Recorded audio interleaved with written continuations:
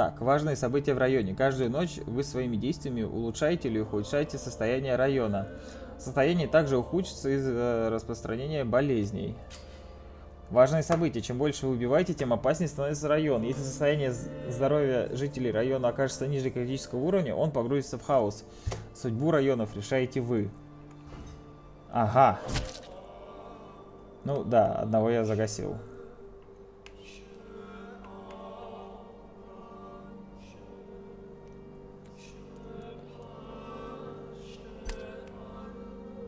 Подонок, не бравший в расчет жизни других людей, кроме разве что своей жены Эдвины. Он был главарем мокрых ботинок, банды, правившей на беззаконных улицах порта Ист-Энда. Правила, навязанные бандой, относились только к другим. Сам мистер Кокс изрядно поучаствовал в становлении черного рынка, ставшего чумой этого района. Безжалостный и эгоистичный. Короче, я не жалею, что я его съел.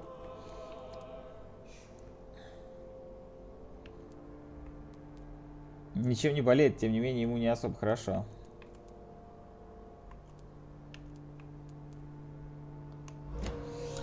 И да, похоже, надо больше и больше разговаривать с персонажами.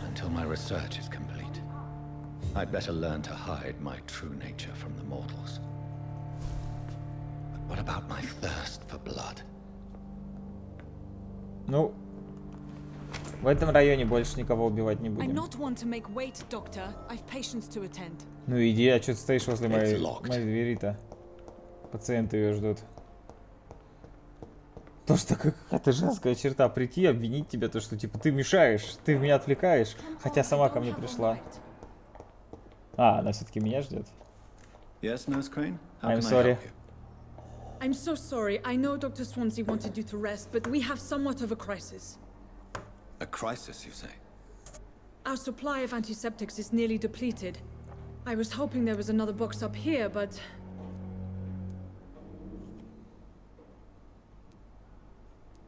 What type of hospital are you running?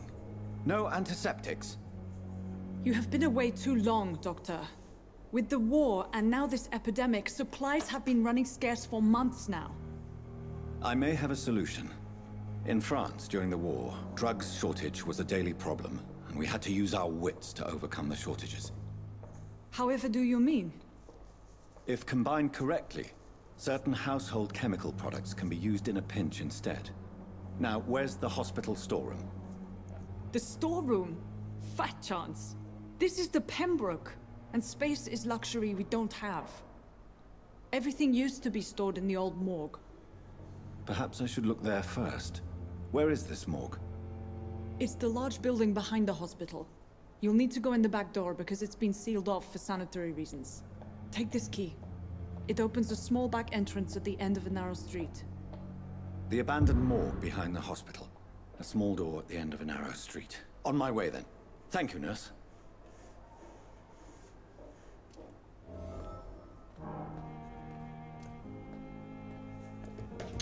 Такс. Кто это? Доктор Типец. Пошли выполнять. Но сначала надо посмотреть, все-таки что-то есть еще. Доктор Сванса. I cannot enter.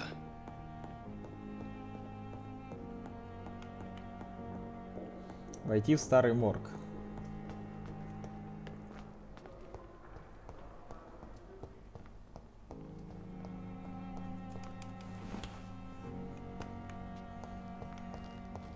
It's locked. Да камон, чего вы здесь все позапирали-то? Scowl voices in the garden. I should investigate. If they were to find somebody. Ух ты, скаль вонючий.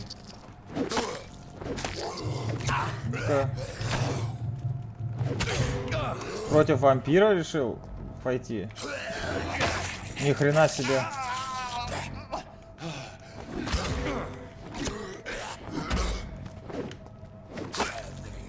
Минус. Так, ладно, на рожон лезть не будем. Ну и пострелять уже надо. Значит. О, помочки, можно найти свинцовое грузило.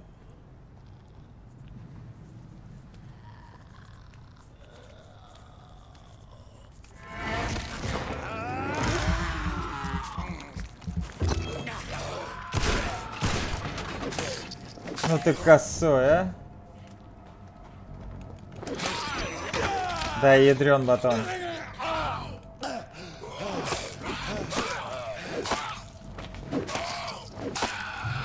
Кого-то они мне напоминают из какой-то игры. Про зомби, что ли?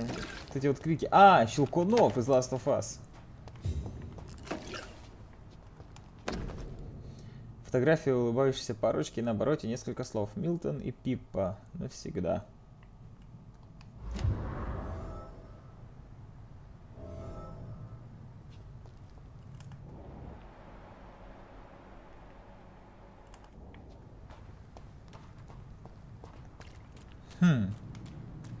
Надо поговорить с ним.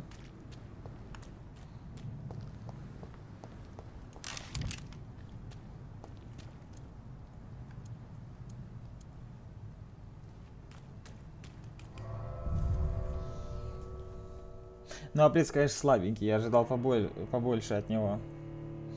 Стрелял я в упор. Состояние здоровья района. Морг.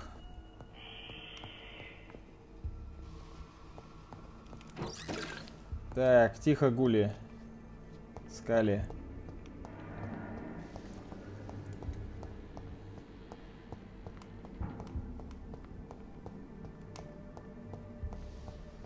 Почему тут ничего нельзя подобрать? Ребята, это же РПГ. У меня должны карманы ломиться вообще.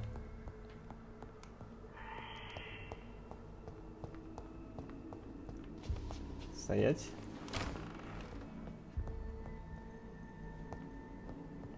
Тут это наркоту употреблял. Шприцы, жгуты.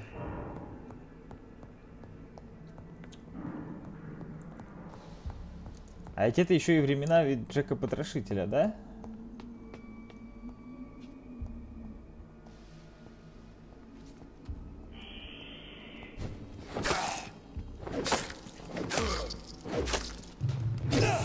Блин, долго.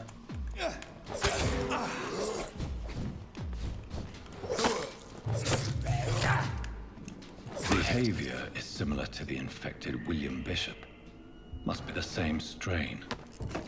This sickness moves faster than influenza. Найти тартрат железа. Найти хинин. Хинин нашли? Поиграем в алхимиков. Сразу Ведьмак вспомнился.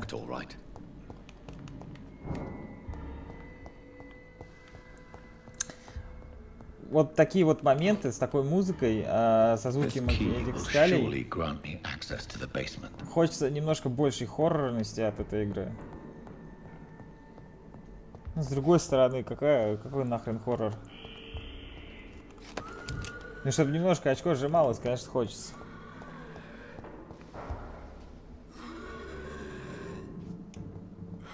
Мужчина, вы как?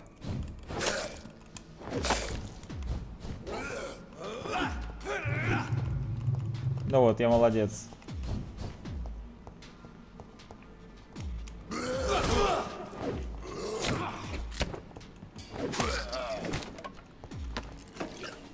Пора их жрать. Я так считаю. Тихо, деньги. Там лежала целая огромная горсточка монет. Почему это всего 2 шиллинга? Сначала надо пойти наверх. Конечно же, в подвале будет больше дичи. Это же подвал. Это у нас образец разбавленной густой крови. То есть ее я, скорее всего, могу исследовать также у себя в кабинете. Ну или, наверное, в любом рабочем столе. У-у-у-у.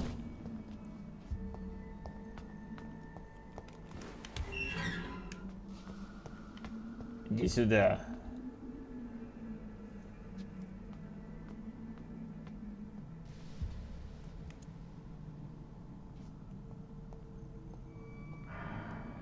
These skulls feed from corpses and the husks of animals. They're not after blood.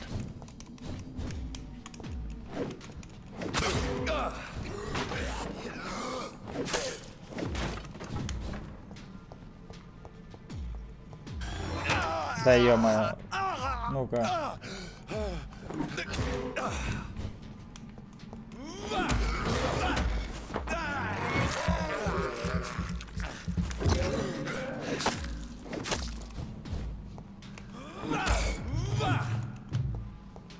А второй-то тоже ушел куда-то?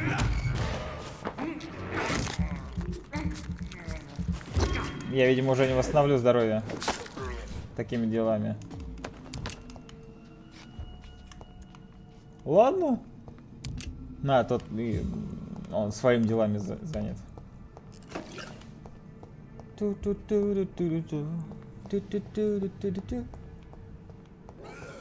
Увидел меня, да? Спалил? Нет? А если мы к нему... Здрасте. Блин, ну зачем 2 раза-то?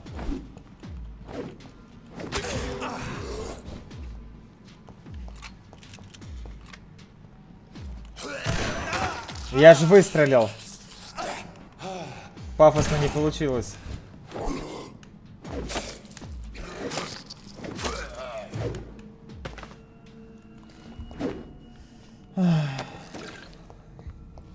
Еще хинин.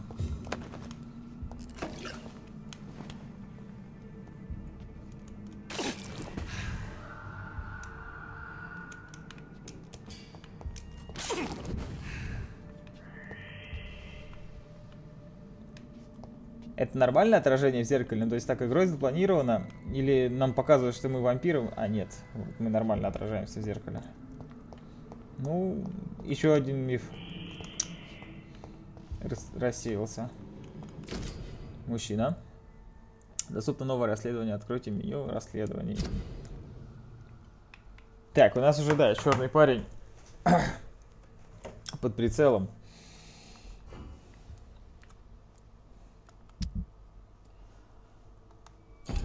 Ну, ты торговец, у тебя дают мало опыта, если мы тебя съедим. Патологоанатомом Пембургской больницы. Сэмюэль Коннор. Так, адрес нет. Вероятная причина смерти — быстро прогрессирующая пневмония с инсудированным уплотнением легкого. Испанский грипп. Присутствующая на вскрытии доктор Каркаран Типпетс и медсестра Гвинет Бранаган. Имя и подпись патологоанатома. Ну, короче. Mr. Connor's injuries don't match the report. I'd better look into this. It's locked. Старый ампутационный нож. Вы получили новый тип оружия для левой руки. Выберите его и нажмите, чтобы поглощать. Да? Что-то, по-моему, нам, судя по лицу, еще хуже, короче, стало.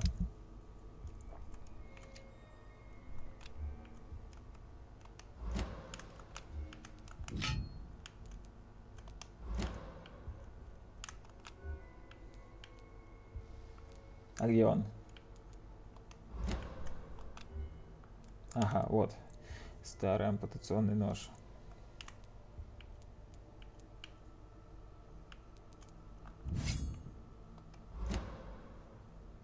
Ну давай, давай так.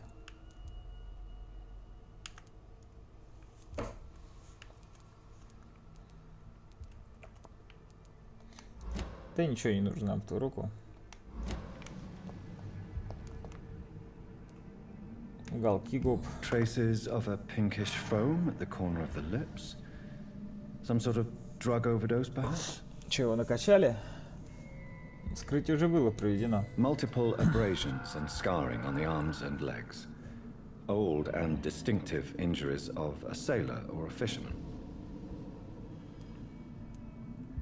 The chest was originally open to perform the operation. The sutures are clean, but the chest has been reopened. A puncture over the left lung, possibly a chest tube insertion. Так увеличивают, как будто понятно, да? Где над правым легким, там след от прокола. Signs of internal bleeding.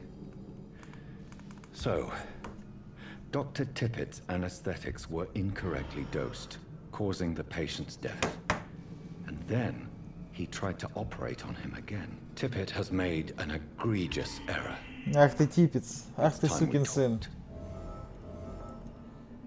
Ты мне сразу не понравился. Это лицо палача.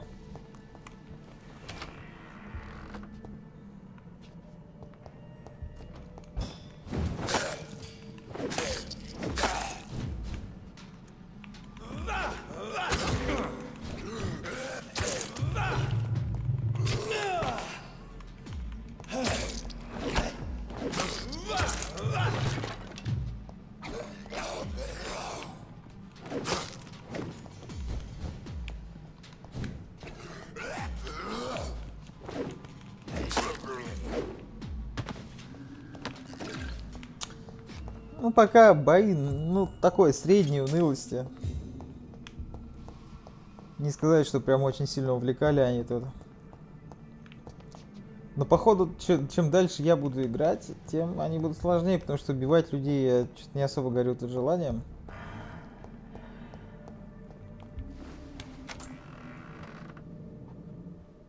Так, давайте сначала налево пойдем. Мне казалось, я уже заканчиваю. А, все.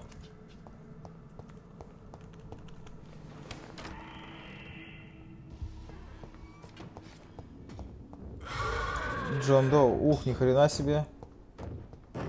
Тихо, тихо, Джон Доу. Воу-воу-воу-воу! А он фантомы за собой оставляет.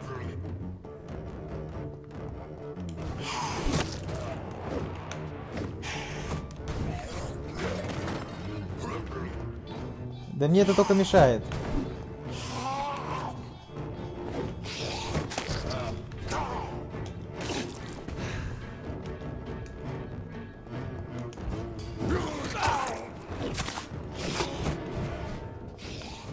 Так.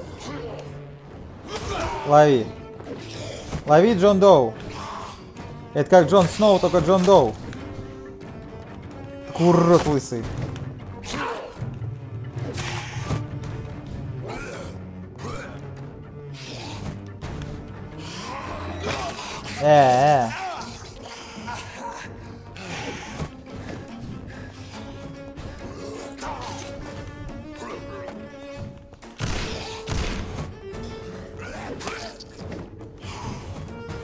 Да хорош, камон, козел.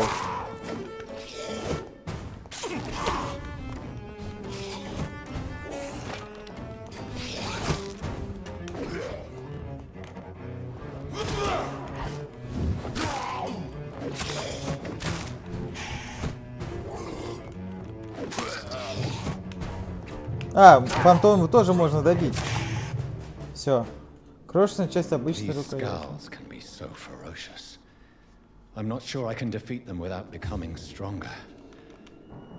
Ну блин, ну походу нет. Блин, да выпей его всего, ну вот он же, он лежит. Sodium hypochlorite. Dangerous to administer, but efficient in the proper dosage. Так, ничего не взять, не посчитать. Камеры тоже не открыть.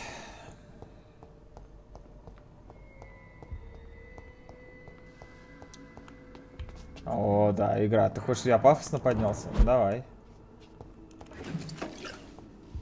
Оу, yeah.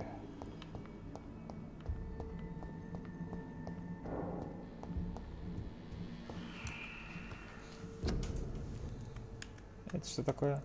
Загадочный рецепт. Сложный рецепт, написанный на клочке бумаги. Нужно исследовать. Опа. Средство от простуды. Может, больного горожанина в ходе диалога. От бронхита, от пневмонии. Ага, короче, я понял. То есть мы вот, сканируя людей, мы можем увидеть у них болезни и помочь им вылечиться, тем самым улучшив настроение в районе, состояние. Найти тартрат железа. Мне кажется, я его упустил где-то сзади.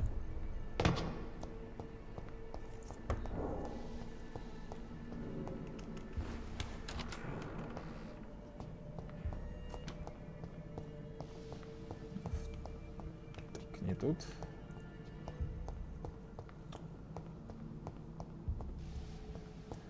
Но вообще перспектива страдать из-за того, что я кого-то не хочу тут есть, мне не особо нравится, но походу придется. Ну, где? Сейчас кажется выше на этаж. Как обычно. Типикал в таких играх. И за это я их не люблю. Вот, ну, вот такие вот моменты.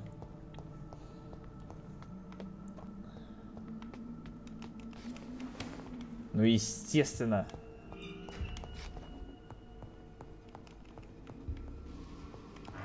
Странно, ведь я ж тут был.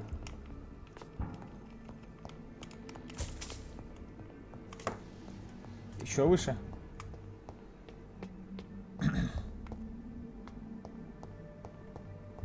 О!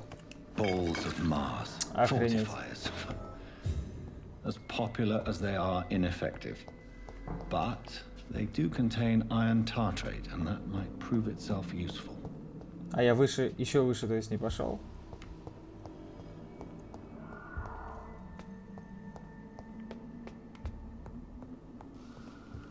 А, точно. Пошел, но было все закрыто. Игрок, как всегда, внимателен.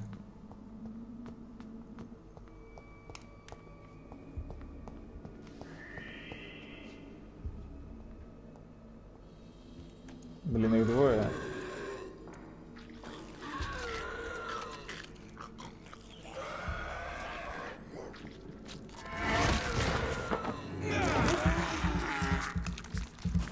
И отступаем, отступаем. Отступаем.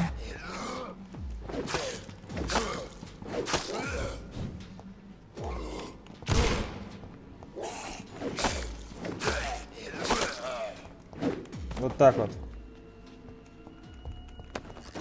Даже не пострадал.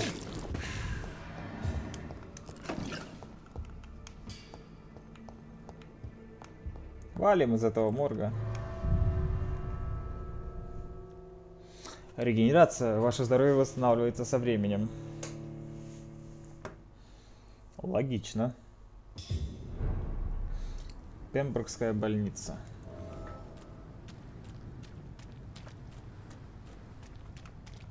Ну, блин, я понимаю, конечно, что это, типа, сюда по сюжету нельзя вообще в игре заходить. Но так прорисовывать. Карантин.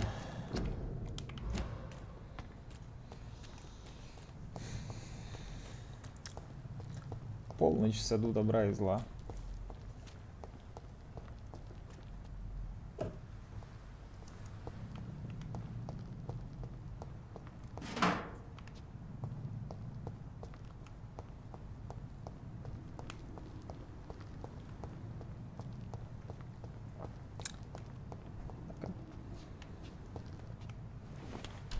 Это вход в больничку.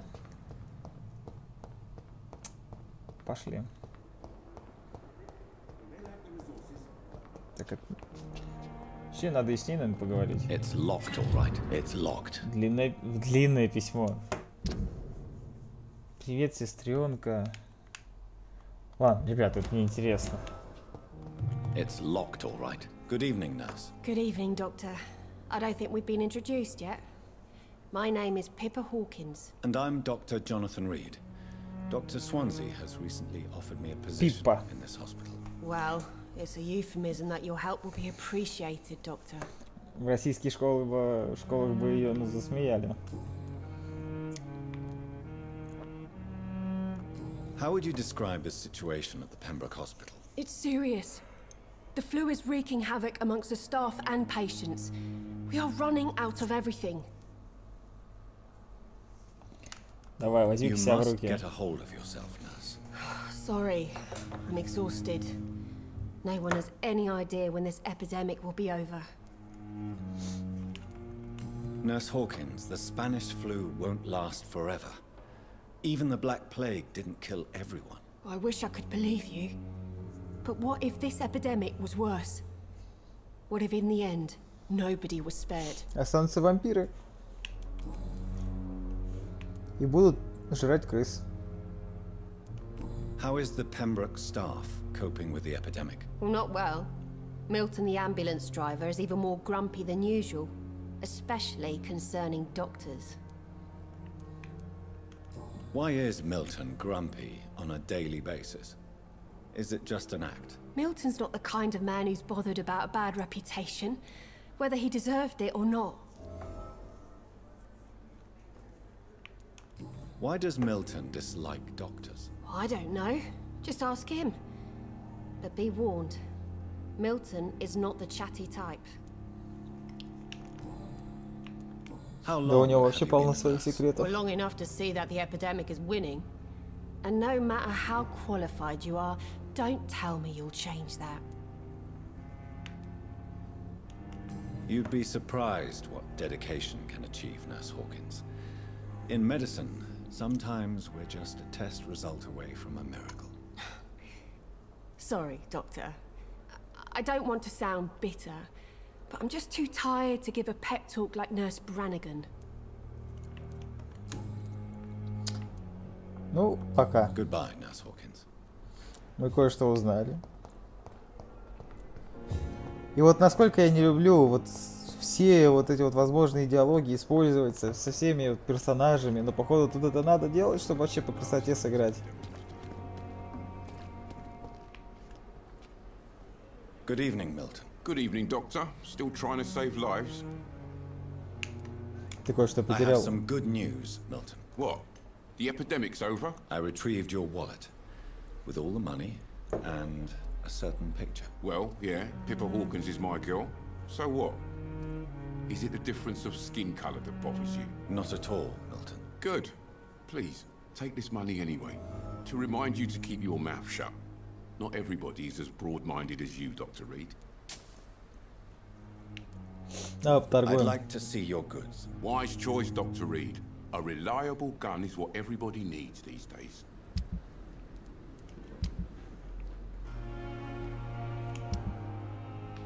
Почему он не хочет у меня ничего купить?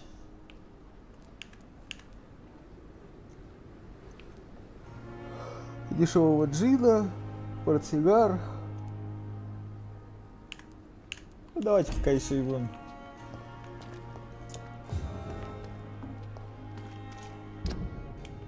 Не, стопа.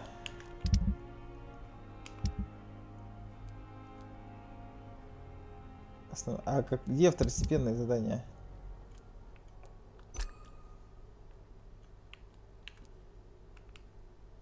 Это я могу узнать через какую-то из медсестер.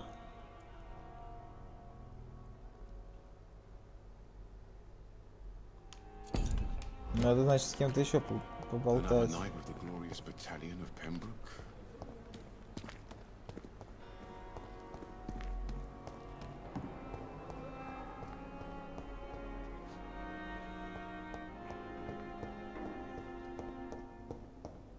О, еще доктора. Good evening, sir. I'm Dr. Reed. I believe we're going to be colleagues. Reed, yes, I've been informed about your arrival. I'm Waverly Ackroyd. Welcome aboard, I suppose. Does my arrival inconvenience you in some way, Dr. Ackroyd? Let us just say that I don't particularly share Dr. Swansea's enthusiasm for hiring you. What we need here are reliable professionals, not overrated dabblers.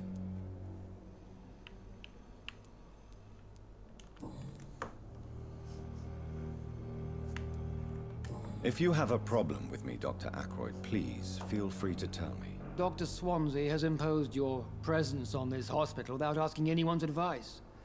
The benefit of his position. But I don't agree with it. I know we've never met before, but I believe this hospital could use all the help it can get. You will agree with that, I'm sure. Oh, but I have heard about you, Dr. Reed. Of course, you can't say the same about me, since I have not wasted my time courting the press.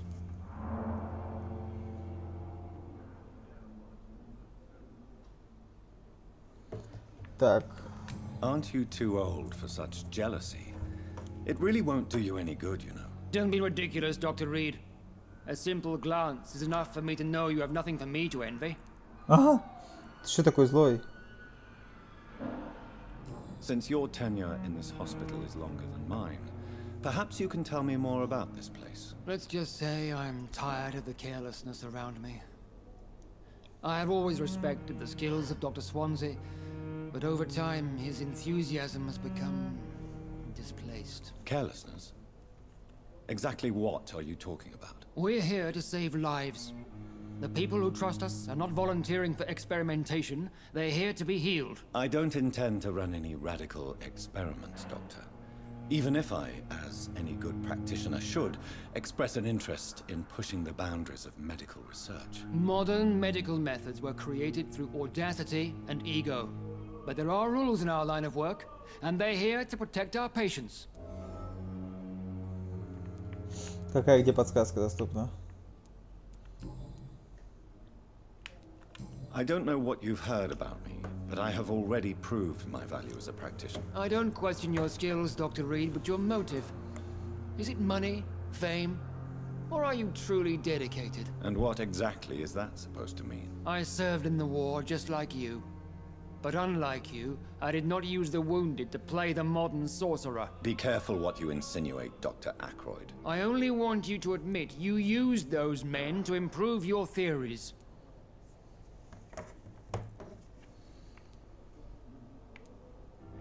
Слышь, я спас много жизней. Пока ж съел My только blood двоих. transfusion technique saved many lives, and you know it. You see? That is exactly what I hate about people like you. You avoid this kind of accusation instead of facing reality. It seems you have bad memories of your military service. I refuse to see this industrial slaughter as scientific progress.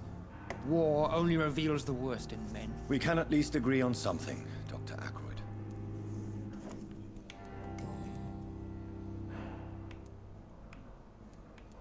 Thank you for your time. We'll talk later. А он вкусный. 2600. И еще две подсказки.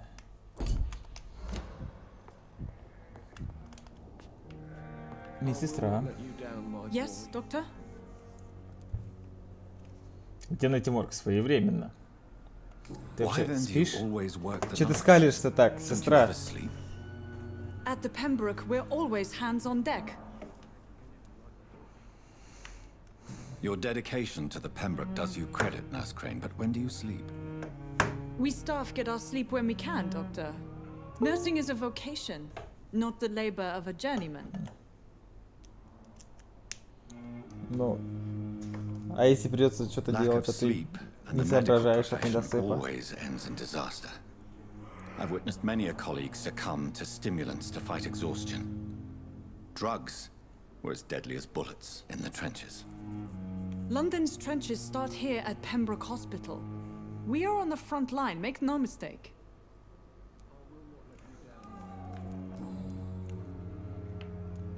Exactly how bad is the supply situation here at Pembroke? It really depends. Dr. Swansea deftly works his society contacts for monies, but with the quarantine, well, we're in God's hands. Ладно, That's пока. all for now, Nurse Crane. Thank you. Don't waste your time with me. Good evening. I'm Dr. Reed. Can I help at all? No, Really? Why are you here then? I don't want to talk. My throat hurts too much. I suppose that this pain is the reason you're here. Is someone taking care of you? Yes. And no. Could you at least tell me your name, sir? Mortimer. Mortimer Goswick. Вот как вот у него сейчас что-то спрашивать?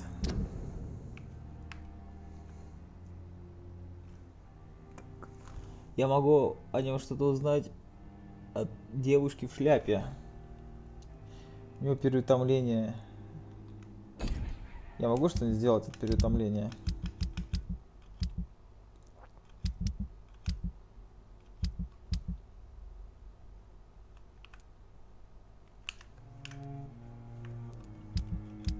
В общем, только за столом, да? Ну, давай не будем его I have to мучить. go now, sir. But don't hesitate to contact me if you need any help. Good evening, sir. А, вот и она. Good evening, madam. Can I help you? It's my son who needs you, sir. I'm Dr. Jonathan Reed. How can I help your son? I'm Beatrice Goswick, mother of Mortimer Goswick. Could you check on him, please, Dr. Reed? I've heard much of your talents as a physician.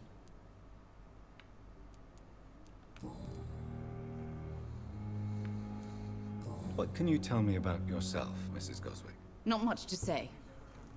Just take care of my Mortimer and I'll cover all the expenses. That's all that matters. Ага. То есть можно ее по сути попробовать прямо сейчас отсюда увезти и съесть. Most of the patients here are of a more humble origin, if I may say so. Yes, thanks to my husband. May he rest in peace. I can cover any needed medical expenses. May I ask if you have an occupation, Mrs. Goswick? I'm a teacher by profession. I teach young women who are more ambitious about their futures than their families.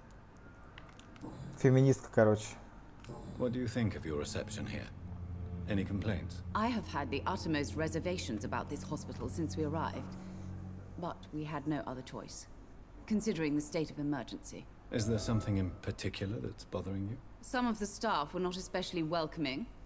I suspect they're not accustomed to dealing with patients of such social standing. Tell me more about your arrival at the Pembroke Hospital. What gave you such a bad first impression? The ambulance driver was quite rude, for a start. And that nurse, Miss Hawkins, seems to have quite a dubious attitude. What do you mean? She managed to secure a bed for my son despite the epidemic. It was a relief, but it wasn't cheap. Эх ты, Пипа. She charged you for a bed? Yes, and I paid without question, considering the urgency of the situation. I share your concern, Mrs. Goswick. Be sure that I'll talk to the people involved. I don't expect compensation, Dr. Reed. But I'm aware such behavior would not be tolerated in other hospitals. Так, Пипка, Goodbye, Mrs. Goswick. я иду к тебе. Только сначала со всеми Good поговорю. evening, sir. I'm Dr. Reed. May I help you? I don't know if a third opinion is needed. Your colleagues are already arguing about my condition. I see. Would you mind telling me more about your situation? I'm Harvey Fiddick. All I want is to get me bloody arm fixed properly. Ой, ладно, хорош, пошли к Пипке. Goodbye for now, Mr. Fiddick. I'll see you later. Очень долго. Кто это? Да и хрен с ним, потом подойду. По-моему, Пипа была где-то там.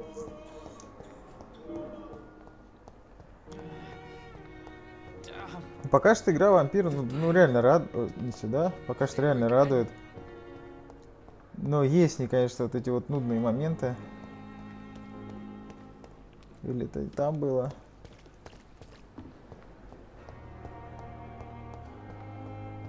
А вот это не она?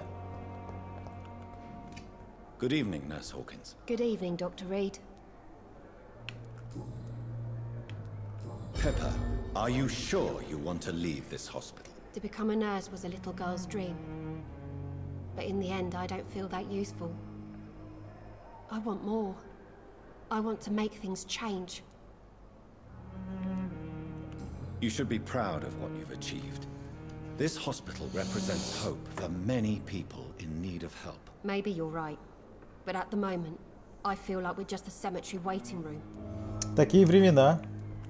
What steps are you prepared to take to feel more useful? I don't know yet. My sister believes that the real fight is in the streets nowadays. Maybe she's right. Maybe this is what I must do. If you feel that saving lives is not useful enough, perhaps it means that you've lost faith. On the contrary, my faith has never been stronger.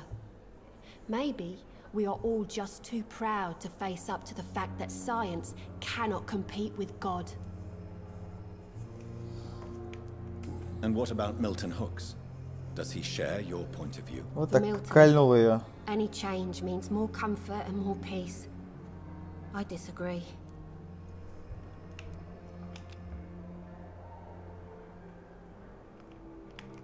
And what about Milton Hooks? Ой, я Does хотел he share your загипнотизировать. point of view? For Milton, any change means more comfort and more peace. I disagree. Ладно, хорош. Goodbye, Nurse Hawkins. Изготовить средства от переутомления. Ну, пошли.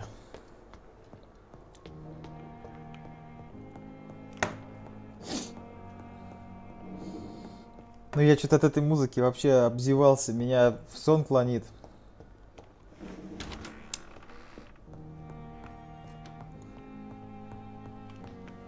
Я не представляю, если бы я играл в полной темноте там ночью. Я бы, наверное, вообще с ума сошел.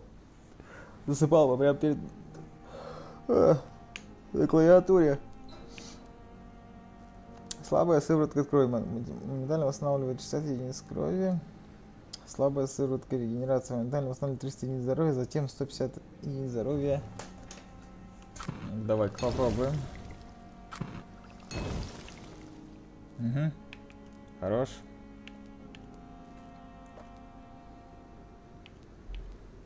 И ничего я не могу сделать больше.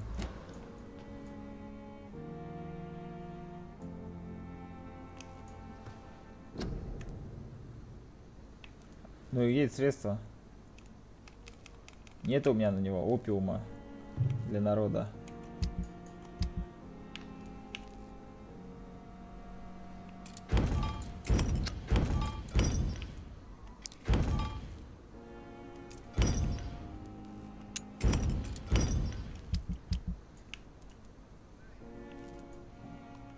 Ну, а я что, не изготовил?